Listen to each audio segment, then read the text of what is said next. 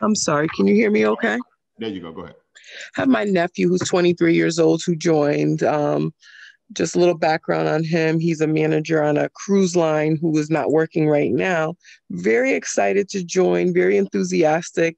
Thought that he can get his young friends behind him and because they're also interested in investing. And he like all of a sudden like fizzled.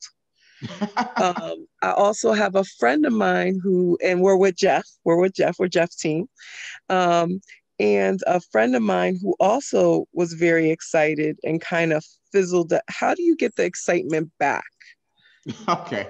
All right. So let's do some preventive maintenance first. Let's keep them from fizzling. Okay. So the reason they fizzle is because they don't get trained and they try to go out and talk about the business. You see, and people laugh at my little text threads, but they really don't understand how much these threads protect your people from getting their feelings hurt. Okay, they protect your people.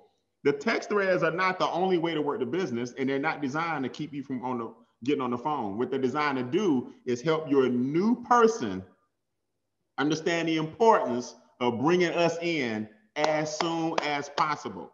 So before I talk about bringing those people back, I want to talk about making sure we don't lose people to the fizzle. Now, let me say this first.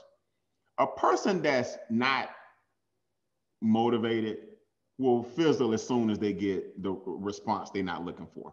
I can't make a person non-emotional overnight.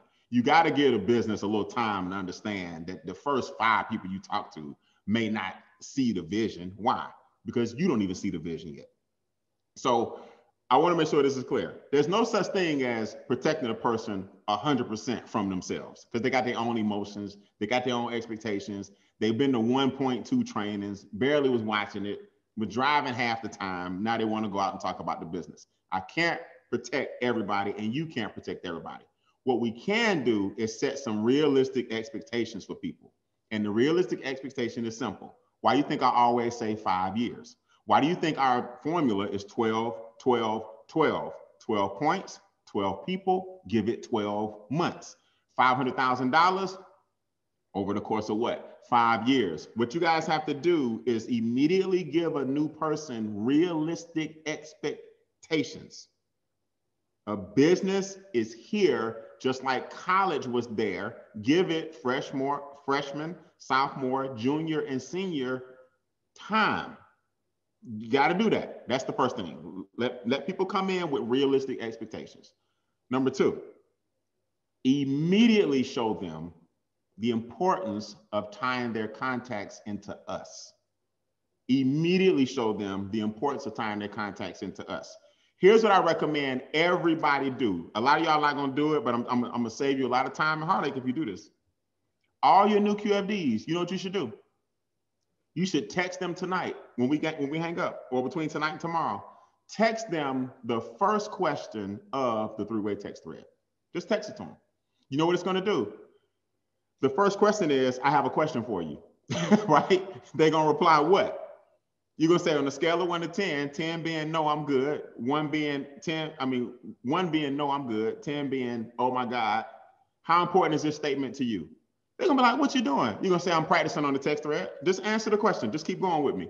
Now what you're doing, you're showing them what they should be doing. You see, you have to get new people to do what you need them to do by doing it with them. The first time a new person sends a text message should not be to their friend. It should be with you. Jeff, you feel me? Jeff, like that. Got So it. now what I'm doing is I'm showing you how easy this back and forth dialogue is. Now, well, Brian, who's going to be my expert on the thread?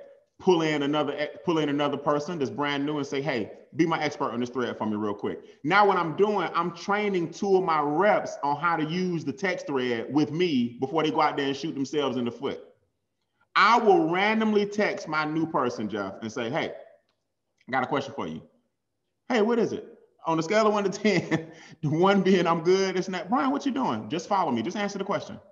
I'm a 10. Perfect.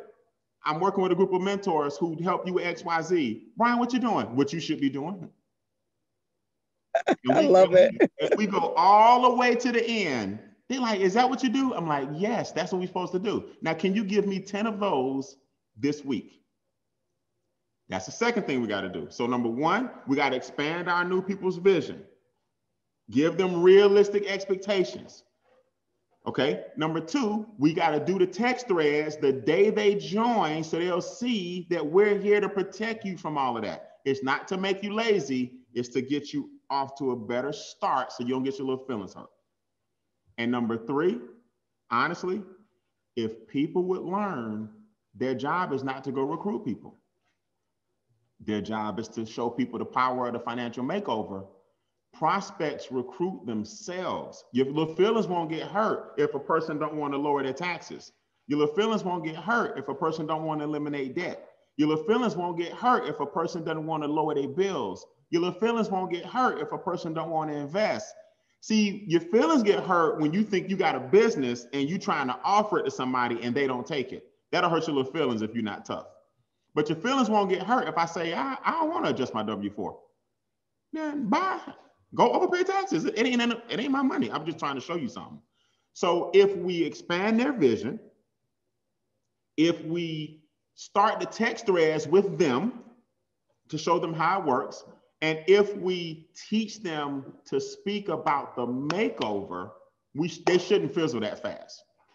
Let me be clear. People are going to fizzle because people are weak. That's why most people work a job. They need to be told what to do, when to do it. Just go in. It's easy. It's simple. Most people are weak. Entrepreneurship is for people that are stronger. That's why most people are going to fizzle. All we can do is minimize the fizzle.